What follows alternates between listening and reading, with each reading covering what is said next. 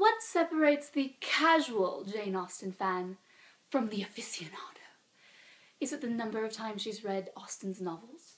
Or her consuming love for Mr. Darcy? She finds her way here, to the world's only immersive Austen experience. And yes, I know I'm wearing a medieval dress and a pioneer bonnet, but basically that's all I had. It's not official Jane Austen, but it'll do. I'm back!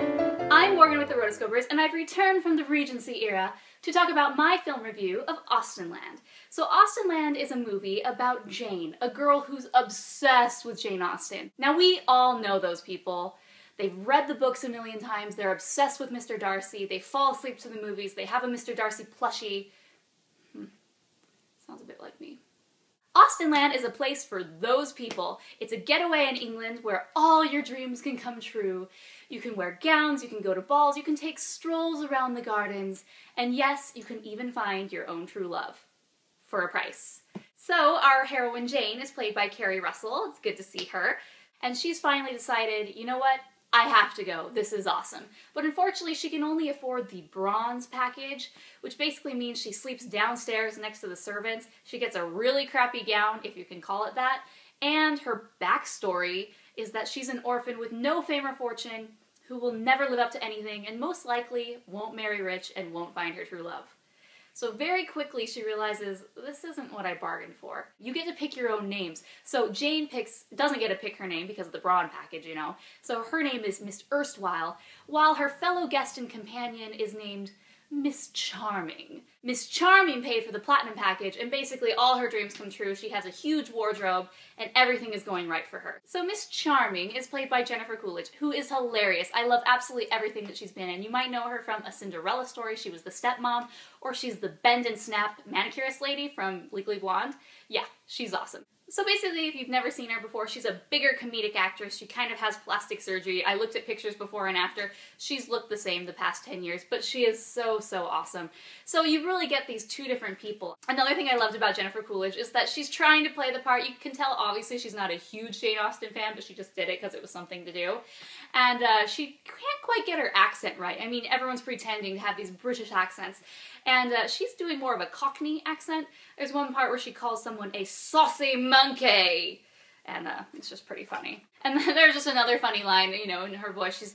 She's standing there trying on a dress, and she puts her hand behind her back and she says, "Look how skinny I look with my hand behind my back."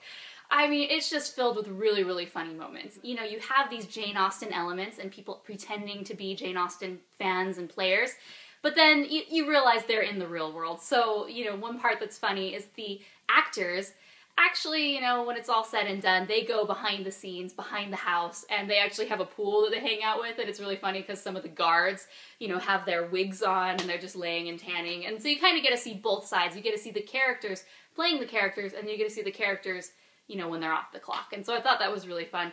This movie, it's kind of predictable. I mean, someone goes and they want to get a Jane Austen experience, and most Jane Austen experiences involve love. So an interesting thing about AustenLand is the play of fantasy versus reality, because you're paying to go to AustenLand to experience this Jane Austen experience, and that involves finding love. But the people who you're finding love with are actually paid actors. So they are paid to fawn on you and pretend that they love you and say nice things to you. And, you know, you start falling in love with them, and Jane does. And that's really interesting because after this week is over, they're not going to be interested in you, girl. So that's sort of interesting. I mean, do you play along with it and after it's done just say, meh, okay, it was fake, but it was fun? Or do you really start falling for these people? So that was kind of cool because I think a lot of people kind of get involved in that. I must admit, while I thought this movie was a bit predictable, it completely wasn't. So if you're expecting a specific happy ending, just wait and see. So actually in my screening, there were only 3 men in the theater, and they were press. Everyone else was women. So one specific thing that they've done for the marketing of this movie is they're focusing only towards women's groups. There were a lot of book clubs there and women organizations. It was really cool. During the film festival screenings, the only people laughing in the audience were women. Like, no joke, no men were laughing. And so that's why they're sort of focusing on these women groups and saying, hey, women, this is your humor, you get it. Men, hey, let it be a G&O and you go watch something else. So definitely if you're a guy, I wouldn't really recommend this. It's just gonna kind of go over your head. You're not gonna find it funny. I'm sure already by the premise you're like, no thanks.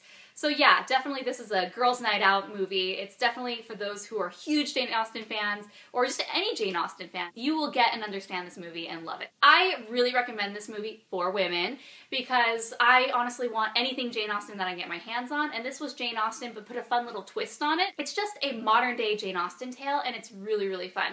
So if you're a guy, pass. If you're a woman, go see it. So thanks for listening to my review of AustenLand. Let me know in the comments below what you thought about AustenLand, and if you were a guy, honestly, what did you think? Because I'm really, really interested. So thanks for watching, guys. Be sure to check out therotoscopers.com for the latest animation news. And until the next movie review, I'm Morgan, and this is the Rotoscopers YouTube. Oh, and definitely stay for the end credits because there's something a little unexpected in there, which is really fun.